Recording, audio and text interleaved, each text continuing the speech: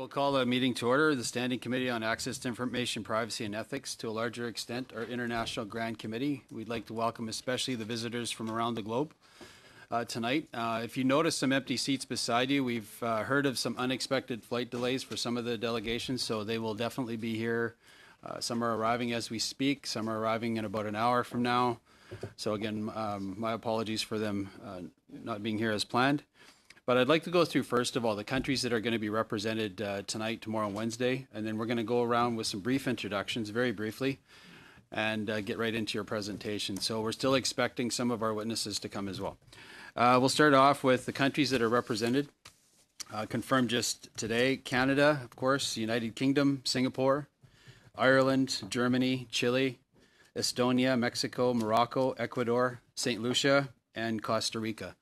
And I will say we have lost a few just due to some things called elections around the globe that we can't really have a control over. So that's just gotten in the way from some of the other countries being able to get here. I see some of our witnesses coming up, Mr. Balsillie, Mr. McNamee as well. Please take your seat at the front. We're just getting started.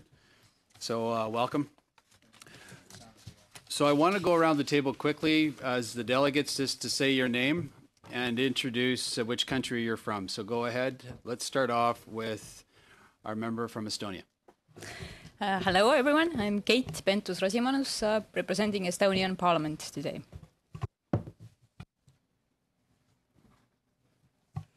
Hi, everyone. I'm Sun Xueling. I'm the Senior Parliamentary Secretary of Ministry of Home Affairs and National Development from Singapore. Thank you. Hi, good evening, everyone. I'm a Member of Parliament from Singapore and also a Senior Minister of State in the Ministries of Health and Law in Singapore. Thank you. Hello, my name is Jens Zimmermann. I'm member of the German Bundestag and I'm the spokesperson on digitalization for the Social Democrats. Charlie Angus, Vice Chair of this committee, member of the New Democratic Party. I represent the constituency of Timmins James Bay, which isn't a country, but it is larger than France. Jacques Gourde, député conservateur de Ville-aux-Binières. Merci. Jacques Gourde, MP. Member of Parliament for Thornhill on the northern city limits of the city of Toronto. I am the critic for the official opposition, the Conservative Party, on the Ethics Committee, which is responsible for ethics, lobbying, information, and privacy. Smith. So I'm Nate Erskine-Smith. I'm a Liberal member representing a Toronto area riding called Beaches East York, and I'm the Liberal Vice Chair of this committee. My name is Arseni. I'm the Member of Parliament for Kitchener Centre, and I'm the Liberal member, and I sit on the Foreign Affairs and International Development Committee also. Anita Vanderbilt, Liberal Member of Parliament for Ottawa West Nepean, which is about 15 minutes west of here, and I'm also on the Foreign Affairs Committee and Chair of the Subcommittee on International Human Rights. My name is David Graham. I've got the riding of Laurence Tabel, which is a much smaller riding than Charlie's, but much bigger than Singapore. I'm on 4 other committees. This one I'm not a regular member, but I'm a regular member, if you can call it that. So thank you for this. Thank you. And I'll just finish. Bob Zimmer, Member of Parliament for Prince George, Peace River, Northern Rockies, the beautiful northern British Columbia riding with the Rockies running right through them. I also chair the the Access Information, Privacy and Ethics Committee that we sit before tonight. And also, I'll give Mr. Kint some credit today. I gave you some credit earlier.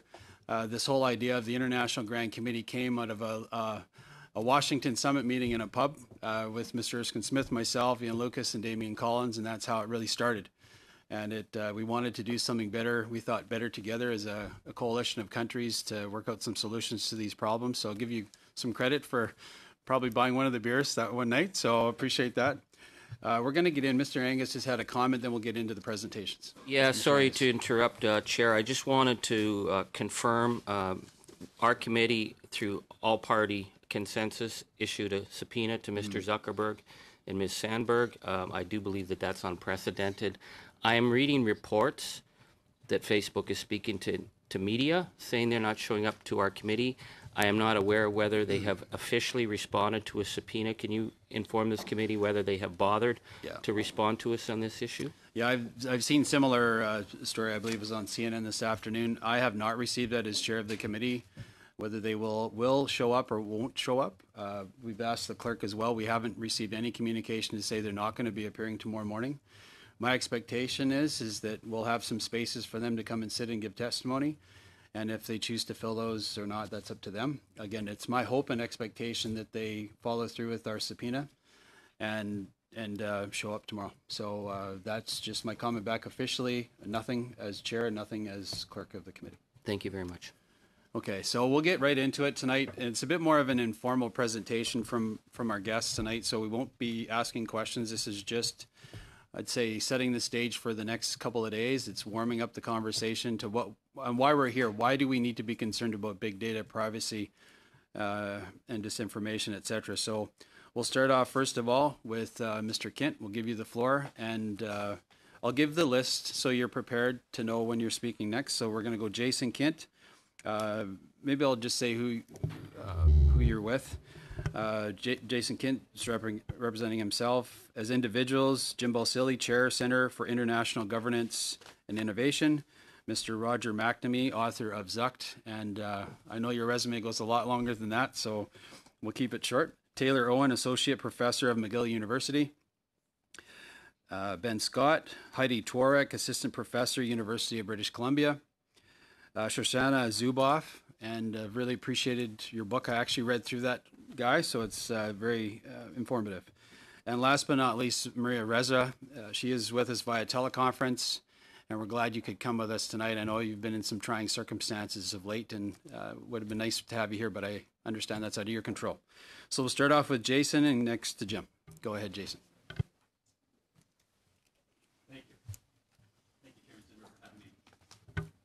Am I on? They're on mic. Thank you for the opportunity to appear before the International Grand Committee. I am the CEO of U.S.-based trade association Digital Content Next and appreciate the opportunity to speak on behalf of high-quality digital publishers.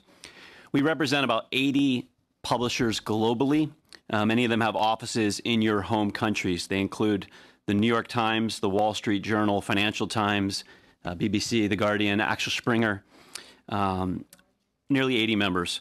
To be clear, our members do not include any social media, search engine, or ad tech companies. That may be a part of why I'm here. DCN has prioritized shining a light on issues that erode trust in the digital marketplace, including a troubling data ecosystem that has developed with very few legitimate constraints on the collection and use of data about consumers.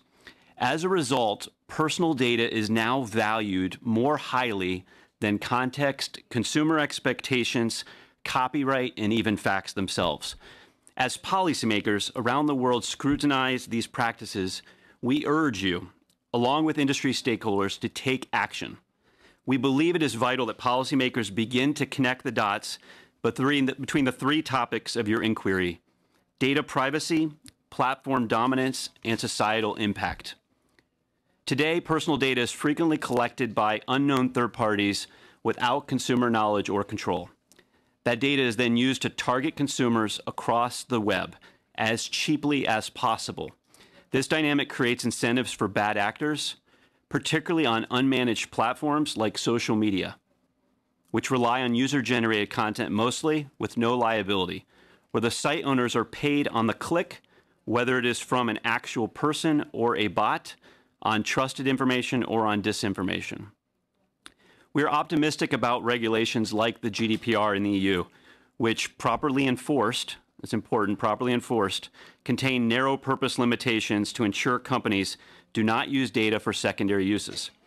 We recommend exploring whether large tech platforms that are able to collect data across millions of devices, millions of websites, devices, and apps should even be allowed to use this data for secondary purposes. As an example of critically important action, we applaud the decision of the German cartel office to limit Facebook's ability to collect and use data across its apps and across the web. It's a very important decision. The opaque, data-driven ecosystem has strongly benefited intermediaries, primarily Google, and harmed publishers and advertisers. These intermediaries have unique leverage as gatekeepers and miners of our personal data. As a result, issues have surfaced, including bot fraud, malware, ad blockers, clickbait, privacy violations, and now disinformation, all over the past decade. However, importantly, these are all symptoms. Make no mistake, the root cause is unbridled data collection at the most personal level imagined. Ladies and gentlemen, it's important to understand the power of these two companies. 4 years ago, DCN did the original financial analysis labeling Google and Facebook the duopoly of digital advertising. The numbers are startling. In a $150+ billion digital ad market across the North America and the EU, 85 to 90% of the incremental growth is going to just these two companies. As we dug deeper, we connected the revenue concentration to the ability of these two companies to collect data in a way that no one else can. This means both companies know much of your browsing history and your location history. Data is the source of their power. The emergence of this duopoly has created a misalignment between those who create the content and those who profit from it. Finally, these data practices coupled with the dominance without accountability of these two companies is indeed impacting society. The scandal involving Facebook and Cambridge Analytica underscores the current dysfunctional dynamic. Under the guise of research, GSR collected data on tens of millions of Facebook users. As we now know, Facebook did next to nothing to ensure that GSR kept a close hold on our data.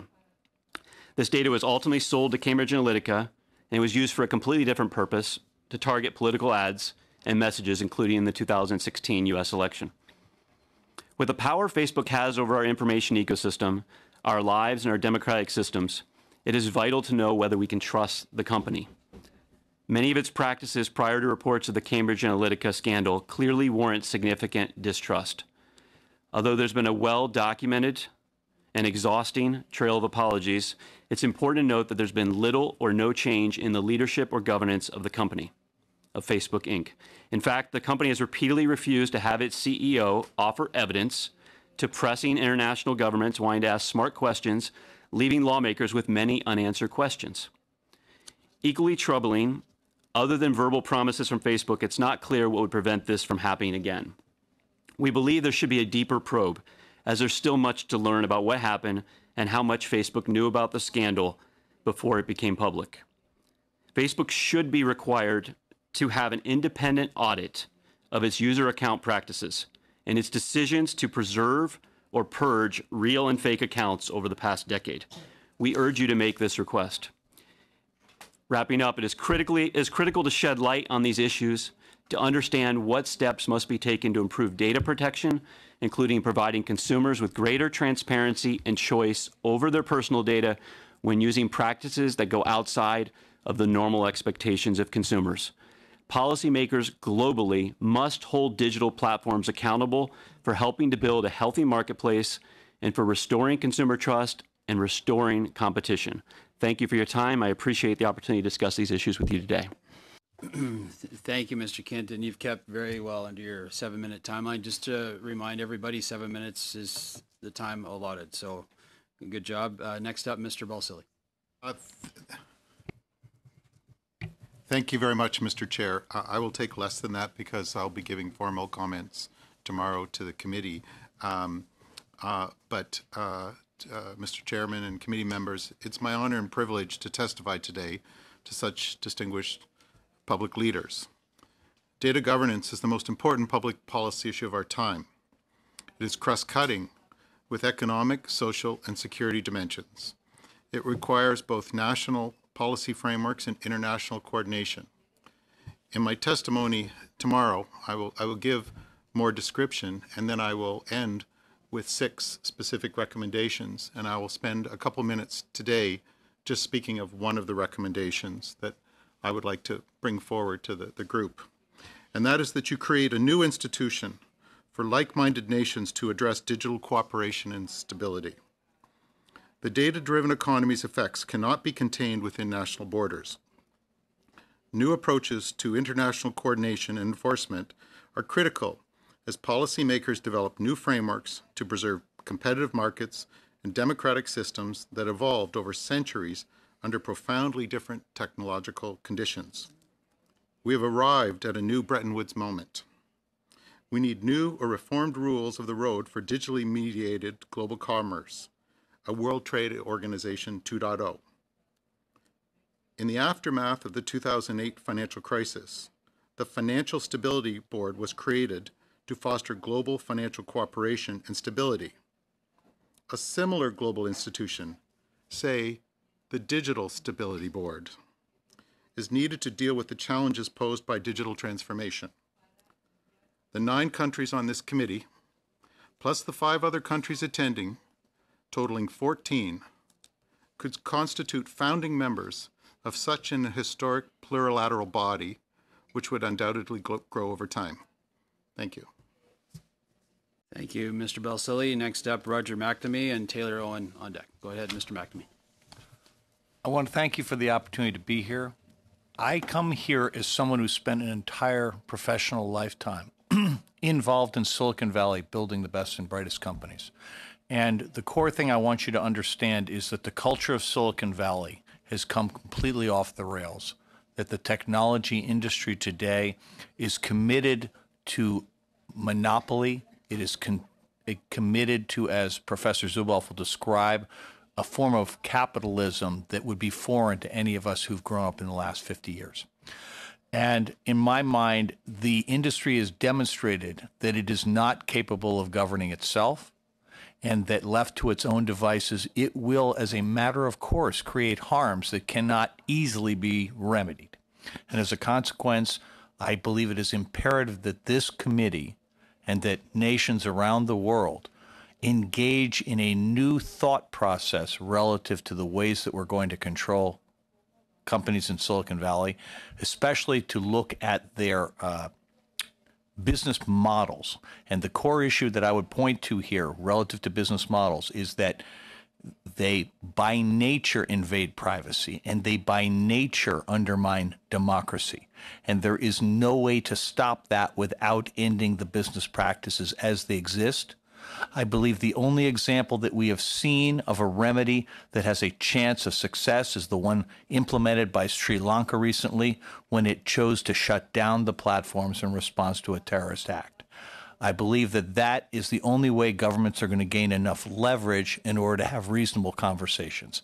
And my remarks tomorrow will go into that in more depth. But I want to thank you for this opportunity. I just want you to understand I will be available to any of you at any time to give you the benefit of my 35 years inside Silicon Valley so you understand what it is we're up against. Okay? Thank you very much. Thank you. Thank you very much, Mr. McNamee. Next up, Taylor Owen. On deck, Ben Scott. So go ahead. Thank you. Co-Chair Zimmer and Collins and committee members. Thank you for having me. I have to say it's a real honor to be here with you and amongst these other panelists. I'm particularly heartened, though, because even 3 years ago, I think a meeting like this would have seemed unnecessary to many in the public, the media, the technology sector, and by governments themselves. But now I would suggest we're in an entirely different policy moment, about which I want to make 5 observations about this policy space we're in right now. The first point I want to make is that it's pretty clear that self-regulation and even many of the forms of co-regulation that are being discussed have and will continue to prove insufficient for this problem. The financial incentives are simply powerfully aligned against meaningful reform. These are publicly traded, largely unregulated companies whose shareholders and directors expect growth by maximizing a revenue model that is itself part of the problem. This growth may or may not be aligned with the public interest. The second point I want to make is this problem is not one of bad actors, but one of structure. Disinformation, hate speech, election interference, privacy breaches, mental health issues, and anti-competitive behavior must be treated as symptoms of the problem, not its cause. Public policy should therefore focus on the design and the incentives embedded in the design of the platforms themselves. It is the design of the attention economy which incentivizes virality and engagement over reliable information. It is the design of the financial model of surveillance capitalism, as we'll hear much more about, which incentivizes data accumulation and its use to influence our behavior. It is the design of group messaging, which allows for harmful speech, even the incitement of violence, to spread without scrutiny. It is a design for global scale that has incentivized imperfect automation solutions to content filtering, moderation, and fact-checking. And is the design of our unregulated digital economy that has allowed our public sphere to become monopolized. If democratic governments determine that this structure and this design is leading to negative social and economic outcomes, as I would argue it is, then it is their responsibility to govern.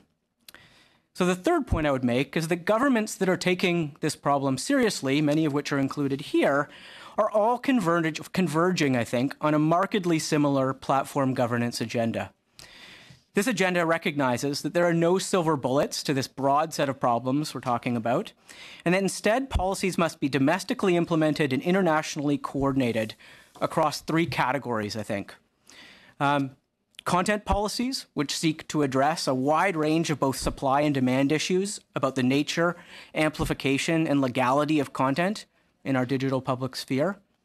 Data policies, which ensure that public data is used for the public good and that citizens have far greater rights over the use, mobility, and monetization of their data. And competition policies, which promote free and competitive markets in the digital economy. So that's the platform governance agenda. The fourth point I want to make is that the propensity when discussing this agenda to overcomplicate solutions serves the interests of the status quo. There are actually many, I think, sensible policies that could and should be implemented immediately. The online ad micro-targeting market could be made radically more transparent, in many cases suspended entirely. Data privacy regimes could be updated to provide far greater rights to individuals and greater oversight and regulatory power to punish abuses. Tax policy can be modernized to better reflect the consumption of digital goods and to crack down on tax base erosion and profit sharing. Modernized competition policy can be used to restrict and roll back acquisitions and to separate platform ownership from application and product development. Civic media can be supported as a public good, and large-scale and long-term civic literacy and critical thinking efforts can be funded at scale by national governments, not by private organizations. That few of these have been implemented is a problem of political will, not of policy or technical complexity. Finally, though, and the fifth point I want to make is that there are policy questions for which there are neither easy solutions, meaningful consensus, nor appropriate existing international institutions, and where there may be irreconcilable tensions between the design of the platforms and the objectives of public policy. The first is how we regulate harmful speech in the digital public sphere. At the moment, we've largely outsourced the application of national laws, as well as the interpretation of difficult trade-offs between free speech and personal and public harms to the platforms themselves. Companies who seek solutions, rightly in their perspective, that can be implemented at scale globally. In this case, I would argue what is possible technically and financially for the companies might be insufficient for the goals of the public good or the public policy goals. The second is who's liable for content online. We've clearly moved beyond the notion of platform neutrality and absolute safe harbor. But what legal mechanisms are best suited to holding platforms, their design, and those that run them accountable? And finally, as artificial intelligence increasingly shapes the character and economy of our digital public sphere, how are we going to bring these opaque systems into our laws and norms and regulations? These difficult conversations, as opposed to the what I think are the easier policies that can be implemented, should not be outsourced, in my view, to the private sector. They need to be led by democratically accountable governments and their citizens. But this is going to require political will and policy leadership, precisely what I think this committee represents. Thank you very much. Thank you, Mr. Owen. We'll go next up to Mr. Scott. Go ahead. Thank you. Thank you very much, Mr. Chairman. It's a privilege and an honor to be here in front of this assembled international committee. I appear before you this evening as an unlikely witness. I say that because I've spent pretty much my entire career promoting the virtues of the open internet. I came of age during the internet revolution of the late 90s. I worked on the first truly digital political campaign for President Barack Obama in 2008. I was one of Hillary Clinton's digital diplomats in the heyday of internet freedom during the Arab Spring. It was a moment in time when it seemed like smartphones and social media were the genuine catalyst of social and political movements to democratize the world. It was an inspiring moment. These technologies did help those things happen. I'm an idealist at heart. I wanted to be in the middle of that revolution. But I sit before you today as a troubled idealist. Because I Went back and worked for my old boss in 2016 on her presidential campaign. I ran the Technology Policy Advisory Committee. I had a ringside seat to what happened in America between 2015 2017. And what I saw was the open internet that was meant to expand freedom instead turned into a powerful technology of social manipulation and political distortion. You all know the story. What was once the great hope for the revitalization of democracy is now considered by many to be among its greatest threats. My friends, that is a bitter irony. Bitter. It doesn't need to be that way. The promise of information networks to distribute power to the people is a promise that we can reclaim. But we need to see at what point did the astonishing control over wealth and power in this industry begin to develop and steer things off course. And the roots of this are deep and we can track it back for decades, but I pinpoint a moment in time between 2014 and 2017 when machine learning technologies were applied to social media platforms, so-called artificial intelligence. These technologies were not core to the Facebook and Google business models in 2011 and 2012 during the heyday of the Arab Spring. They arrived on the scene sometime later. And if you want to know when exactly they arrived on the scene, look at the profit and revenue charts of Google and Facebook. I've written down the numbers for Facebook just to give you the case in point. In 2011, Facebook for the first time made $1 billion in profit on $4 billion in revenue. In 2017, just 6 years later, after the advent of these new technologies, they made $16 billion in profit on $40 billion in revenue. That's more than a 10x increase in 6 years. How did that happen? It happened because they figured out a business model for super profits. Step one, track everything that billions of people do online and put it in a database. Number two, sort that data and group people into target audiences and then sell access to their attention, engineering your entire information marketplace to optimize not for the quality of information or the civility of the dialogue in our society, but optimize just for addictiveness and time spent on the platform. Because the more time people spend on the platform, the more ads they see and the more money they make. It's a beautiful business model and it works. It works 10x profit in 6 years. Very few companies can claim anything like that kind of growth. And it's not just the ads that get targeted. Everything gets targeted. The entire communications environment in which we live is now tailored by machine intelligence to hold our attention. This is not a recipe for truth and justice. What feels true performs better than what is true. Conspiracy and hate have become the organizing themes of social media, and that is a space that is easily exploited by propagandists, peddling bigotry, social division, and hatred to the disillusioned. This is the connection between the data markets that we've heard talked about at this table and the abhorrent content that you see online. Whether we're talking about everyday hate speech or we're talking about something truly awful like the shootings in New Zealand. It is the algorithms that lead us into the temptation of our biases. And this is what we have to address. Y tenemos que enfrentarnos a esto. No podemos basarnos en la industria para arreglar este problema. El problema principal está al fondo de las cosas. O sea, estamos hablando del sistema capitalista. O sea,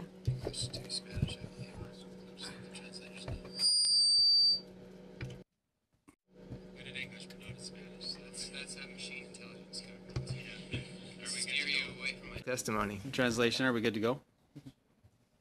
Okay. That's right. Go ahead, Mr. Scott, sorry. Well, I've spent the last 2.5 years studying this problem, pretty much from the day I woke up after the U.S. presidential election in November 2016.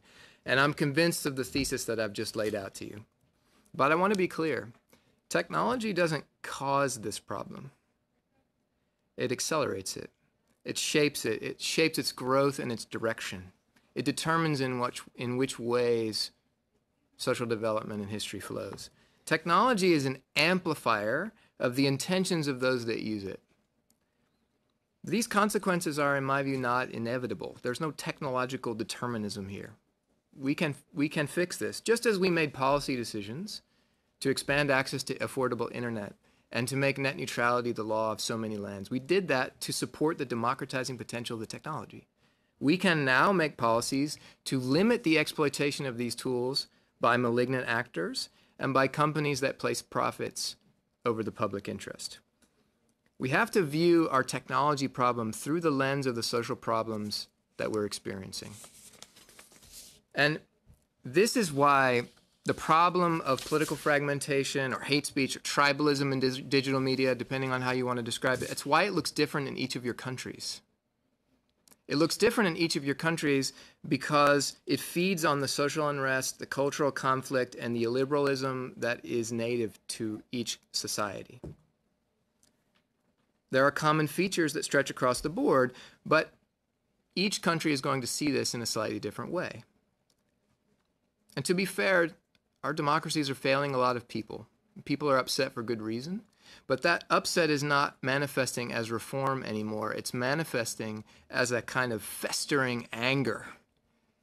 That radicalism comes from the way in technology is shifting our information environments and shaping how we understand the world. We rarely see the world through the eyes of others. We are divided into tribes, and we are shown a version of the world day in and day out, month after month, that deepens our prejudices and widens the gaps between our communities. That's how we have to understand this problem. To treat this sickness, this disease, we have to see it holistically. We have to see how social media companies are a part of a system. They don't stand alone as the supervillains, much as we might like to brand them that way, although they carry a great deal of responsibility. But look and see how the entire media market has bent itself to the performance metrics of Google and Facebook. See how television and radio and print have tortured their content production and distribution strategies to get likes, shares, and to appear higher in the Google News search results. It's extraordinary. It reinforces itself, the traditional media and the new media. So yes, I completely agree with Professor Owen. We need a public policy agenda, and it has to be comprehensive. We need to put red lines around illegal content. We need to limit data collection and exploitation. We need to modernize competition policy to reduce the power of monopolies. We also need to pull back the curtain on this puppet show and show people how to help themselves and how to stop being exploited. I think there's a public education component to this that political leaders have a responsibility to carry. And we need to invest in education. And we need to make commitments to public service journalism so that we can provide alternatives for people. Alternatives to the mindless stream of clickbait to which we have become accustomed, the temptations into which we are led as passive consumers of social media. Now, I know this sounds like a lot, but I invite you to join me in recommitting yourself to idealism. It isn't too much to ask because it's what democracy requires. Thank you very much. Thank you, Mr. Scott. Next up, Heidi Tworek, and on deck, Ms. Zuboff. So go ahead, Ms. Tworek. Thank you so much, Mr. Chair, and thank you to the distinguished members of the International Grand Committee for the kind invitation to speak before you today. It's really an honour to support international cooperation in this form. So in my work, I wear two hats. I'm a historian and I analyse policy. Now, I know wearing two hats is a bit of a strange fashion choice, but in fact, I think it can help to lead us to much more robust solutions that can stand the test of time. So in my policy work, I've written about hate speech and disinformation in Canada, the United States, and in Europe. I'm a member of the steering committee of the Transatlantic High-Level Working Group on Content Moderation Online and Freedom of Expression. Wearing my history hat, I've been working for nearly a decade on the history of media, and I just finished this book, which is called News from Germany, The Competition and Control World Communications, 1900 to 1945. And amongst other things in this book, I detail how it is that Germany's vibrant interwar media democracy descended into an authoritarian Nazi regime that could spread anti-Semitic, racist, and homophobic propaganda around the world. While I was writing this book, the present caught up with history in all sorts of frankly disturbing ways. The far right around the world revived Nazi terminology, using Lügenpresse, lying press, or Systempresse, system press, to decry the media. Marginalized groups were targeted online. They were blamed for societal ills that they did not cause. News was falsified for political and economic purposes. Like with radio in the first half of the 20th century, a technology designed with utopian aims became a tool for dictators and demagogues. Now, some aspects of the internet, as our other witnesses have described, they are unprecedented. The micro-targeting, the scale, the machine learning, the granular level of surveillance. But some of the underlying patterns look surprisingly familiar to the historians among us. So what I'm going to do then is just offer 5 brief lessons from this history that I think can guide our policy discussions in the future and enable us to build robust solutions that can make our democracies stronger rather than weaker. The first lesson is that disinformation is also an international relations problem. Information warfare has been a feature, not a bug, of the international system for at least a century. So the question is not if information warfare exists, but why and when states engage in it. And what we see is that it's often when a state feels encircled, weak, or aspires to become a greater power than it already is. This is as true for Germany 100 years ago as it is for Russia today. So if many of the causes of disinformation are geopolitical, we need to remember that many of the solutions will be geopolitical and diplomatic as well. Second, we need to pay attention to the physical infrastructure of what is happening. Information warfare, disinformation is also enabled by physical infrastructure, whether submarine cables a century ago or fiber optic cables today. One of Britain's first acts of war in World War I was to cut the cables that connected Germany to the rest of the world, pushing Germany to invest in a new communications technology, radio, that by the time the Nazis came to power, one American radio executive would call the most potent political agency the world had ever known. Now, we often think of the internet as wireless, but that's fundamentally untrue. 95 to 99% of international data flows through undersea fiber optic cables. Google partly owns 8.5% of those submarine cables. Content providers also own physical infrastructure. Now, sometimes those cables get disrupted because they get bitten through by sharks, but states can bite too. And we do know that Russia and China, for example, are surveying European and North American cables. China, we know, is, of course, investing in 5G, but combining that in ways that Germany did as well, with investments in international news networks like the Belt and Road News Network, English language TV channels like CGTN, or the Chinese news agency Xinhua. Third, as many of the other witnesses have said, we need to think about business models much more than individual pieces of content. It's very tempting to focus on examples of individual content that's particularly harmful. But the reason that those pieces of content go viral is because of the few companies that control the bottleneck of information. Only 29% of Americans or Brits understand that their Facebook newsfeed is algorithmically organized. The most aware are the Finns, and there only 39% of them understand that. That invisibility accords social media platforms an enormous amount of power. That power is not neutral. At a very minimum, we need far more transparency about how algorithms work, whether they are discriminatory, and so on and so forth. Because as we strive towards evidence-based policy, we need good evidence. Fourth, we need to be careful to design robust regulatory institutions. And here the case of Germany in the interwar period offers a cautionary tale. Spoken radio emerged in the 1920s. Bureaucrats in the democratic Weimar Republic wanted to ensure that radio would bolster democracy in a very, very new democracy after World War I. As that democracy became more and more politically unstable, those bureaucrats continually instituted reforms that created more and more state supervision of content. And the idea here was to protect democracy by preventing news from spreading that would provoke violence. The deep irony of this story is that the minute the Nazis came to power, they controlled radio. So well-intentioned regulation, if we're not careful, can have tragic, unintended consequences. So what does that mean for today? It means we have to democracy-proof whatever the solutions are that we come up with. We need to make sure that we embed civil society in whatever institutions we create.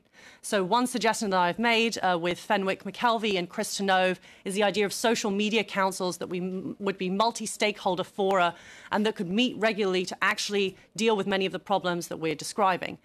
The exact format, geographical scope, they're still up for debate, but it's an idea supported by many, including the UN Special Rapporteur on freedom of expression and opinion. Fifth, we need to make sure that we still pay attention to and address the societal divisions exploited by social media. The seeds of authoritarianism need fertile soil to grow. And if we do not attend to the underlying economic and social discontents, better communications cannot obscure those problems forever. So let me then remind you of these 5 lessons. First, disinformation is also an international relations problem. Second, we need to pay attention to physical infrastructure. Third, business models matter more than individual pieces of content. Fourth, we need to build robust regulatory institutions. And fifth, we must pay attention to those societal divisions that are exploited on social media. In attending to all of these things, there is no way it can be done within any one nation. It must be done also through international cooperation. That's why it's such a great honor to have had the chance to appear before you today. Thank you very much. Thank you, Ms. Tworek. Next up, Ms. Zuboff. And with the name with Zimmer, we've always been at the end of every list, so you're just about there. So anyway, go ahead, Ms. Zuboff. Good to have you here. Thank you so much, Chairman Zimmer. Yes, indeed, I'm reminded of elementary school tonight. But of course, you reverse the order tomorrow morning, is that right? Just because I understand, so go ahead. a lifelong burden. It's such an honor to be speaking with you here tonight, not in least in part because I feel that this commission right now is our information civilization's best hope for making progress against the threats to democracy that are now endemic as a result of what you've already heard referred to as surveillance capitalism.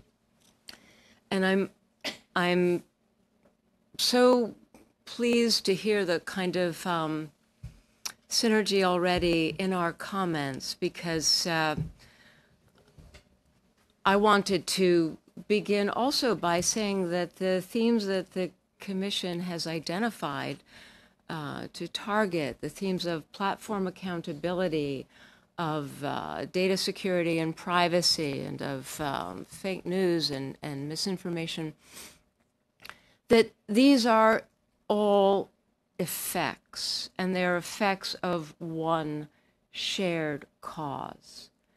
And I think we've heard that theme tonight, and that's just such a big step forward. So I think it's very important to underscore that.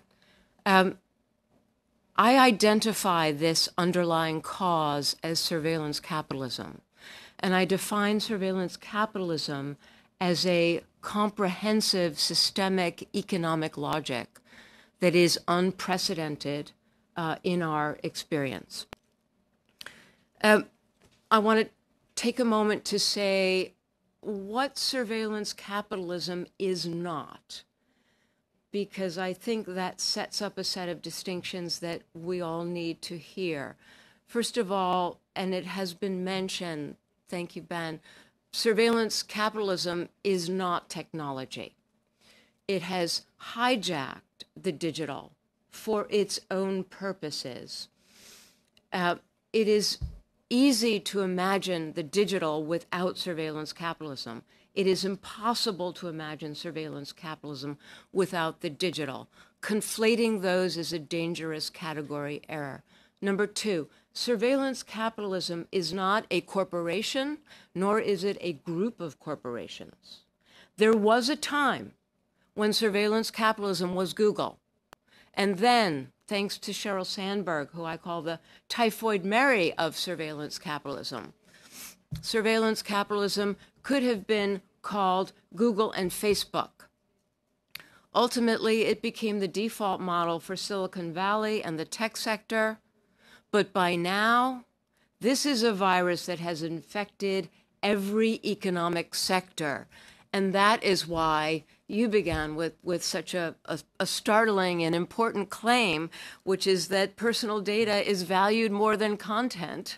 The reason is that all of these activities, whether we're talking about insurance, retail, publishing, finance, all the way through to product and service, manufacturing and administration, all of these sectors are now infected with surveillance capitalism, so much so that we hear the CEO of the Ford Motor Company, the birthplace of managerial capitalism a century ago, now saying that the only way for Ford to compete with the kind of PEs and market cap that companies like Facebook and Google have is to reconceptualize the company as a data company and stream the data from the 100 million drivers of Ford vehicles.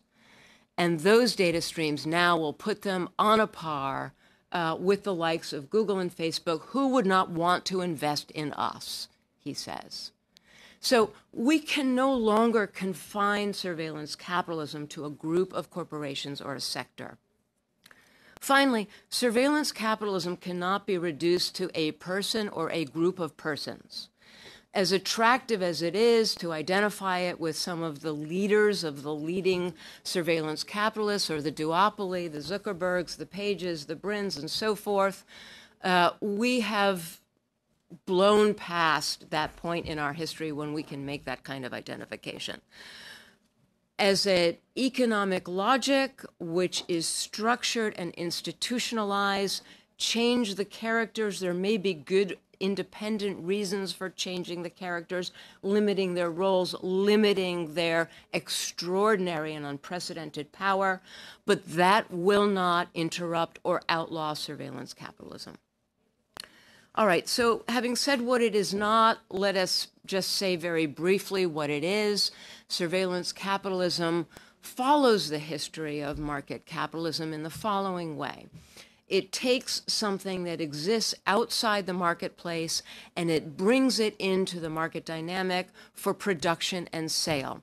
Industrial capitalism famously claimed nature for the market dynamic to be reborn as land or real estate, which could be sold or purchased.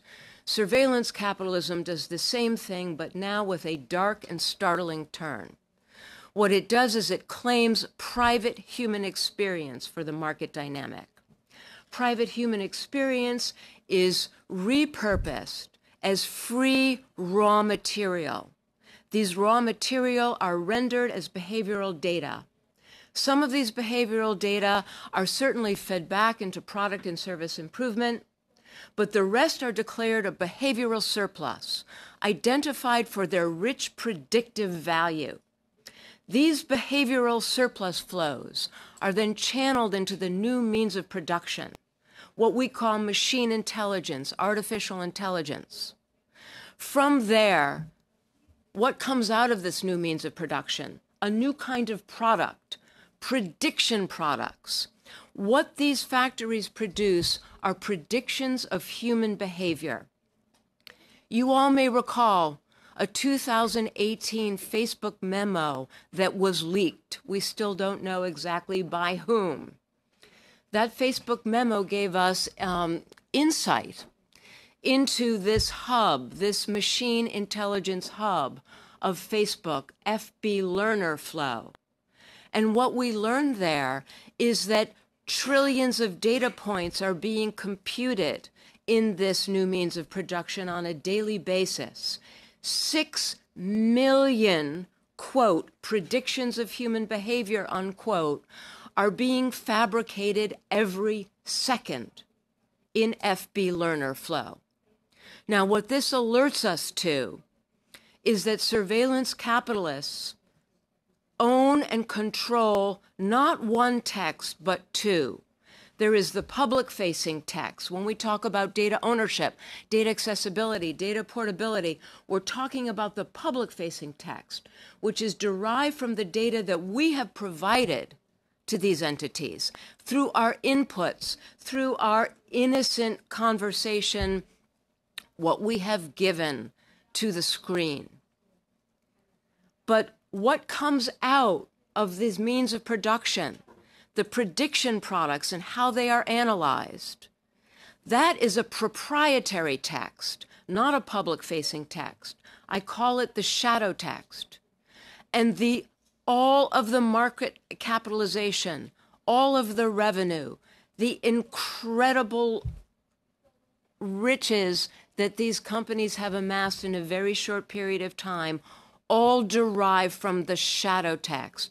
These proprietary data will never be known to us. We will never own that data, we will never have access to that data, and we will never port that data. That is what is the source of all of their money and power.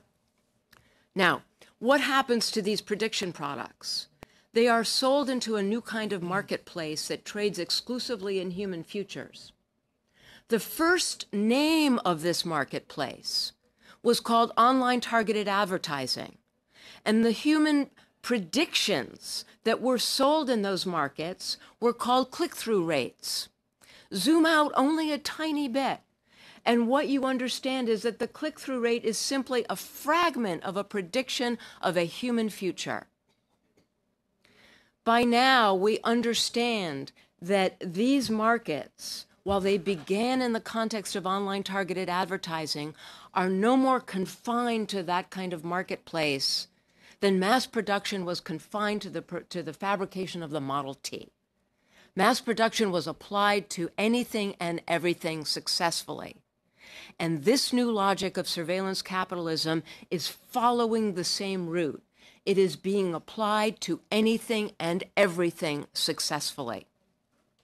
Now, finally, when we look at these human futures markets, how do they compete?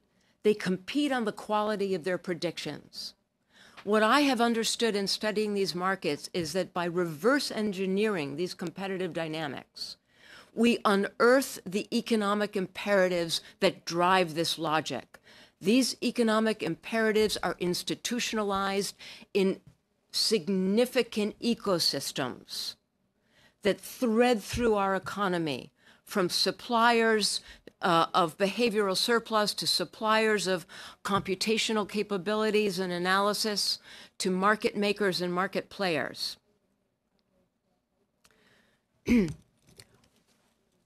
These imperatives are compulsions. From these imperatives, every headline that we open the paper every day and we see a fresh atrocity, every single headline can be predicted by these imperatives. It began with economies of scale. We need a lot of data to make great predictions. It moved on to economies of scope. We need varieties of data to make great predictions. And now it has moved into a third phase of competition, economies of action, where the most predictive forms of data come from actually intervening in human behavior, shaping, tuning, herding, coaxing, modifying human behavior in the directions of the guaranteed outcomes that fulfill the needs of surveillance capitalism's business customers. This is the world that we now live in. As a result, surveillance capitalism is an assault on democracy from below and from above. From below, its systems, globally institutionalized systems of behavioral modification, mediated by global digital architectures, are a direct assault on human autonomy, on individual sovereignty, the very elements without which the possibility of a democratic society is unimaginable. From above, what surveillance capitalism means is we now enter the third decade of the 21st century.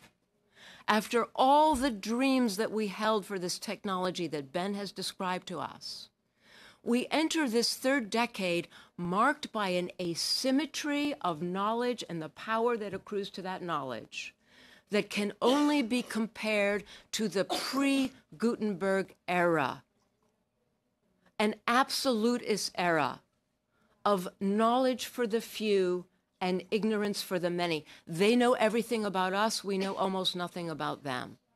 They know everything about us, but their knowledge about us is not used for us, but rather for the purposes of their business customers and their revenues. To complete,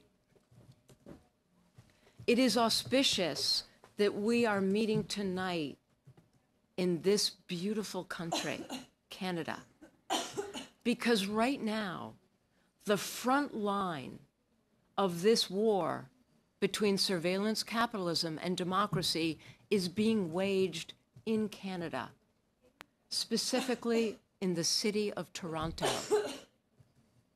Because surveillance capitalism began with your online browsing, moved to everything that you do in the real world, through Facebook's online, quote, massive scale contagion experiments, and Google incubated Pokemon Go. It experimented with population level herding, tuning, and behavior modification.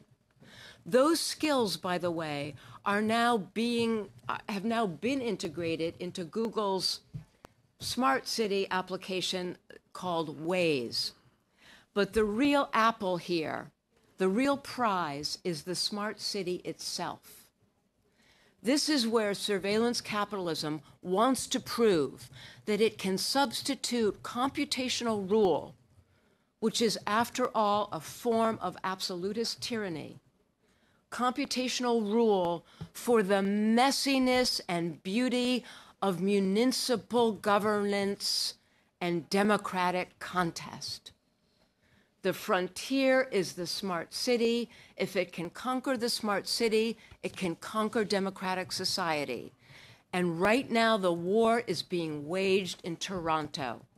If Canada gives Google and Sidewalk Labs now goes out of its way to claim we are not Google, if Canada gives Google/Alphabet Toronto, a blow will be struck against the future possibilities of a democratic society in the 21st century. Thank you for your attention, and I hope to return to this discussion tomorrow with the rest of the testimony. Thank you so much. Zuboff. Thank you, Ms. Zuboff. Lastly, we'll go to Maria Ressa. She's all the way from Manila in the Philippines. So go ahead, Ms. Ressa. Good morning. First of all, what a privilege to be in front of you and to listen to everyone. I think take everything that you've heard, especially what Shoshana just said, and I'm living this stuff right now. So what we're doing, I've been a journalist for more than 30 years, and in the last 14 months, I've had 11 cases filed against me by the government. I've had to post bail 8 times in a little over 3 months.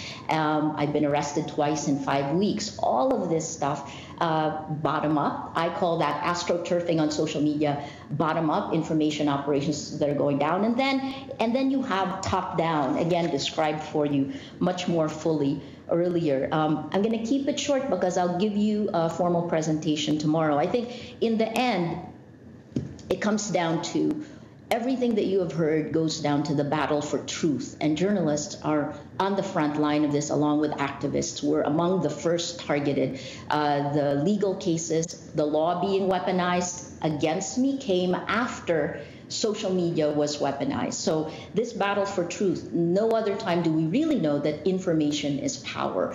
If you can make people believe lies, then you can control them. And that's, you know, aside from the commercial aspects of it, we're talking about information as a means to gain geopolitical power. If you have no facts, then you have no truth. If you have no truth, you have no trust. And we've seen that erosion.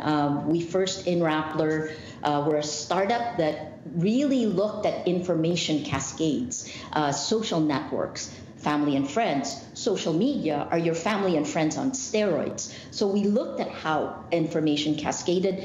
What I'll show you tomorrow is the data that shows you exactly how quickly a nation, a democracy can crumble because of information operations. You say a lie 1,000,000 times, it is the truth.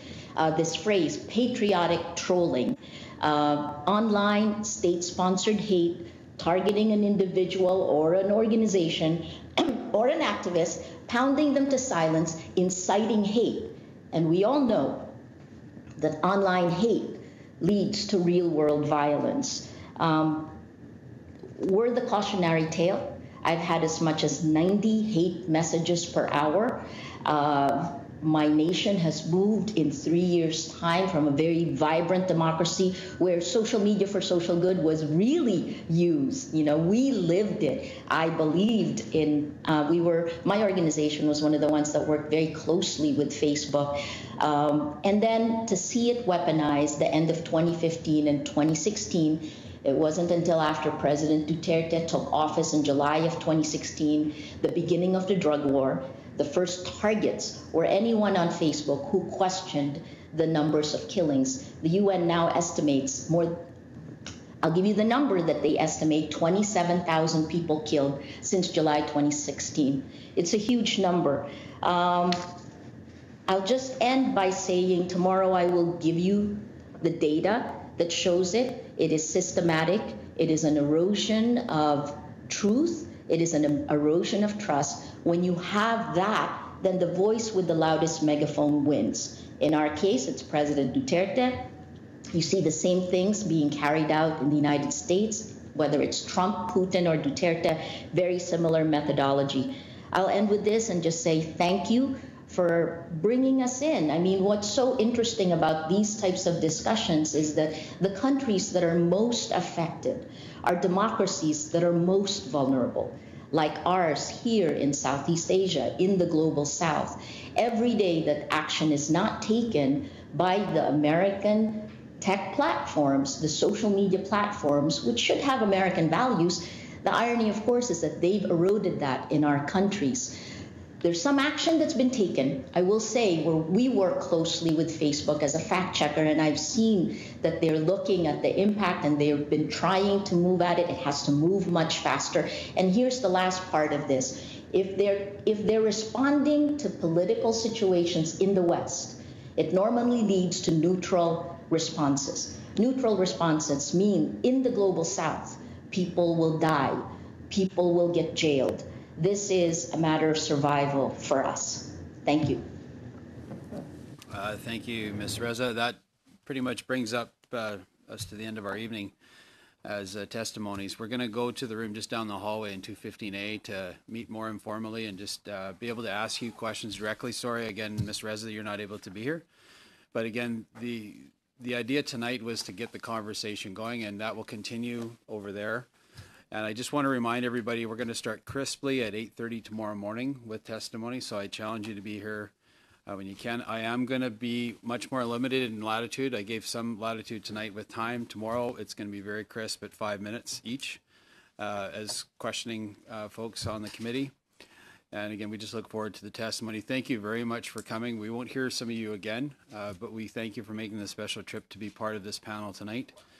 And we look forward to this conversation continuing regardless of this Wednesday meetings will end at noon, that the conversation continues on how to make our data world a better place. So thanks again for coming, and we'll see you just down the hall. Thank you.